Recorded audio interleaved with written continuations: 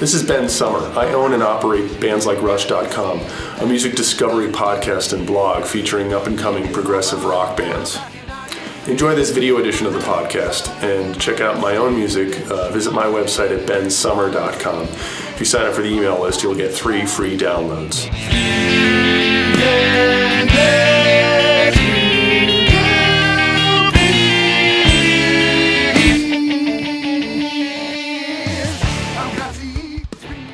Hi, this is Ben Sommer with BandsLikeRush.com. I'm here with Gayle Ellett from the band. Oh, geez, you got to help me with this. I looked at I pronounce it Djam Karet. Got it. I saw the phonetic spelling in your Wikipedia entry, and Djam Karet. Okay, got it. Great. Anyway, Gayle is kind of a impresario of this long-running prog band that's been around for quite some time, and excited to talk to him for a few minutes for the site. Gayle, why don't you just, for those fools who have never heard of your band or yourself, why don't you give us just a brief intro of what you're about, what the band about, and intro. Sure.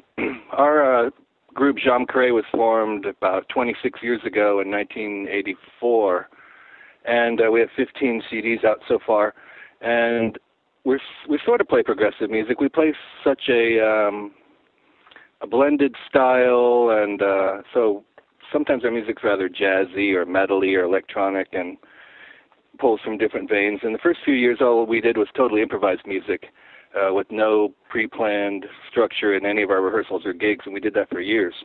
And then slowly started adding more structure. And as you can tell from listening to our music, we have a big focus on trying to make the ensemble sound and not be just a setup for individual people to rip solos over. And we just are inspired by the music of our teenage years that we listen to, but we don't want to, be copies of them. But we're obviously influenced by Pink Floyd and King Crimson, and also rock groups like the Allman Brothers and Skynyrd, and jazz fusion groups like Mahavishnu Orchestra, and electronic music, Tangerine Dream and Pink Floyd and all that. So that's kind of what we've done. Yeah, definitely. When you said the word ensemble, I hear it for sure, and some of the reviews I've read have particularly praised the ensemble sound, and it really, in my ears, it sounds. I confirm with my ears that it sounds like you record everything live as a group, even in the studio. Is that true? Only on our newest record, the Heavy Soul Sessions, did we record everything live in the studio. Almost tons of our albums before are really all done one track at a time, the drums first and then other instruments, but we do it so much, and we do it, I hope, well, that it sounds very much like we're all playing together, but it's almost always one track at a time, even though it hopefully doesn't come across that way. Wow, no, it doesn't at all. Yeah, I was listening to maybe some older stuff, real older stuff with on your site, where the production values, were a lot rawer, and right. It sounded like everyone was locked in, but not to a metronome. How does it work? We never use a metronome. We never use a metronome, but we'll usually record the drums first. And what we'll do is everyone in the room will play our instruments without playing into amps, just into headphones, so that the drummer can hear us playing along with him, but no sound bleeds into his drums. Right. And what we record is just a scratch track of all of us with crappy tone and no amps, just blended together onto another track. So then, after that, and the drummer's free to speed up or slow down over time. We don't care about the beats per minute creeping up a little faster over time. We don't. That's just of no concern. We're trying to have a played by hand kind of feel and not an overly technical feel. Yeah. No. Well, that's if you were to simulate a live band recorded sound, that would be the way to do it. Absolutely, and I think it makes a lot. I think in the future we're going to try to do more bass, drums, and maybe guitar at the same time, because it did work out really well on our most recent CD to all play at the same time, and we ended up doing no overdubs on this particular record. But it's nice to do overdubs, and since I play guitar and keyboards, I can't play them both at the same time, obviously. Right. Yeah, that's always a trick. Yeah. You were so when you were throwing out some similarity, your influences, you threw out some names which were telling.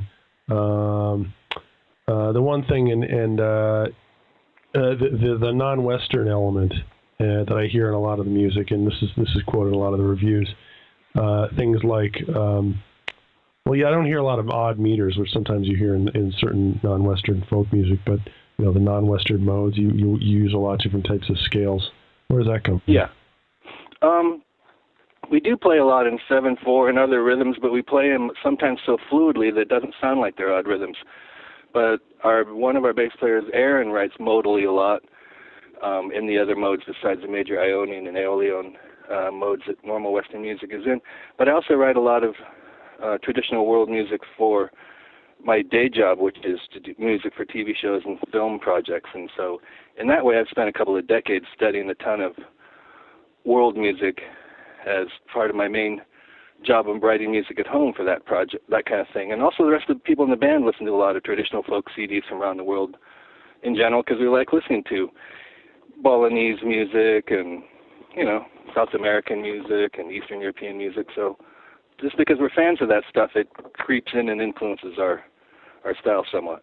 Right. When I said odd meters, I do hear odd meters, but it's not math rock where you're switching around and being all avant-garde about it. There are a lot of non-Western musics that have odd meters but stick to them, and so they're just kind of like part of the dance sequence, if you will. That's what I heard. Well, we're trying, in many ways, we're trying hard to make music that, on the one hand, is fairly complicated or very complicated, but on the other hand, is still flowing and grooving. And so we're trying to not get that effect of that math rock thing where it's just tedious. We're trying to balance flow with complexity and simple with complex parts and soloing with melody and juggle all those things and keep them kind of under control, but all still really vibrant at the same time.